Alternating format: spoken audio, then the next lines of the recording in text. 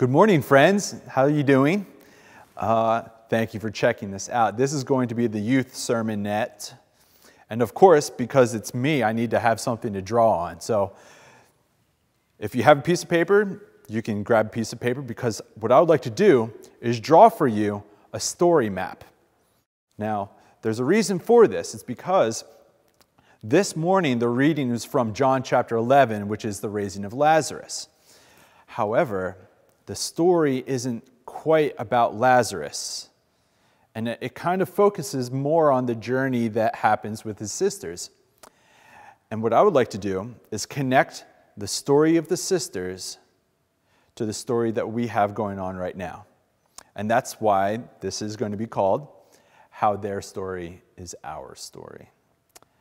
Now, this is pretty simple, but this was a story map that was developed by a guy who was paying attention to stories across all cultures. Joseph Campbell came up with this, and I'm going to tweak it just a little bit, but you'll see. Every story has a main character, right? And every story has the main character go on a journey, and then they usually get back home again, right? But in every major story, this could be Pixar, Lord of the Rings, Star Wars, Lion King, most of them have a main character that then, at some point, has a new world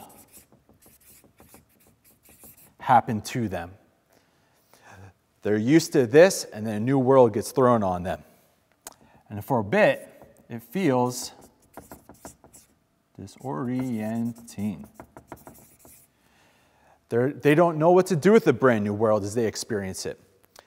And so once they get through the disorienting, they go look for a mentor. This could be somebody that can speak to the new world. It could be somebody, but most often, the mentor is somebody that they don't expect. The mentor is somewhat a little odd. Is not the usual teacher or the first teacher they usually come to. But then there's a gift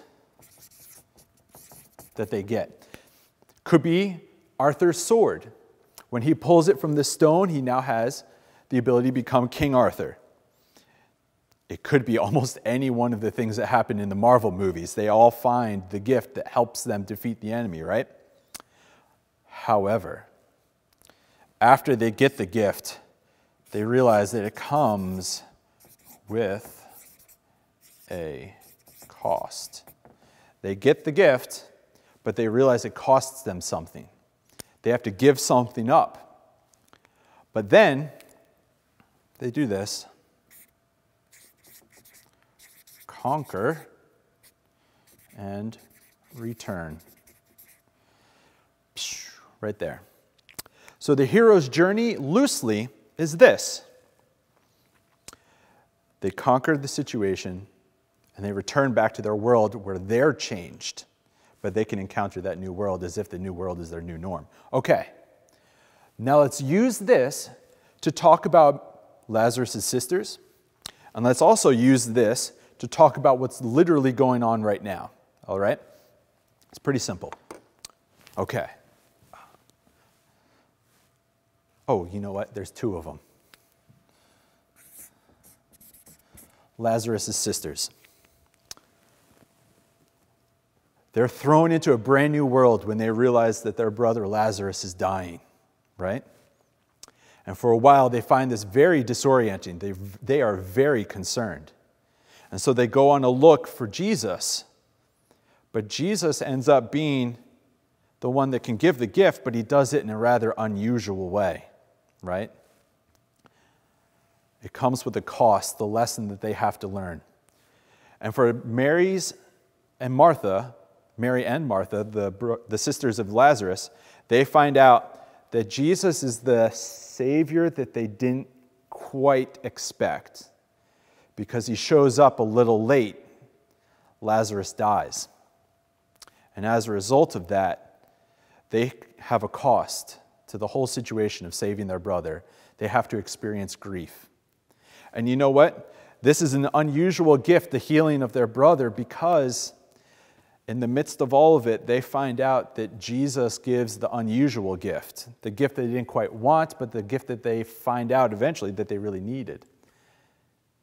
Jesus isn't just the Lord of health and sickness. Jesus is the Lord of the resurrection and the life. And that's actually what happens. John chapter 11 has one of the 7 I am statements of John's gospel.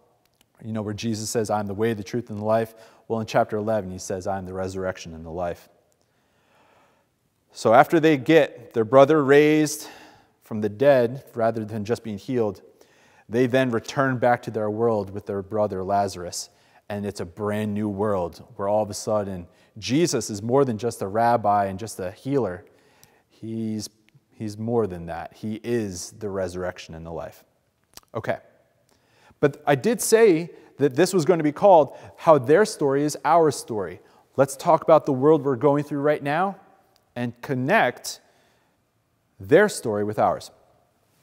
We were in a life situation, and all of a sudden, we've been thrown into a brand new world. Wouldn't you agree? And many of us, including myself, find this brand new world that we're living in a little bit disorienting. We don't quite know what to do with this because this is like brand new territory. This is a place that we've never seen before.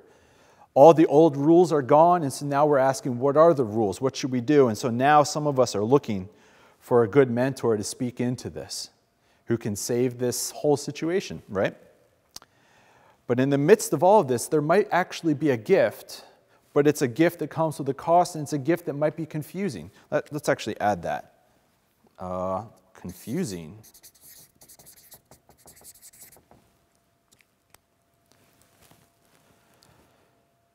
The coronavirus is incredibly dangerous for particular people, right? Those with already pre-existing conditions. However,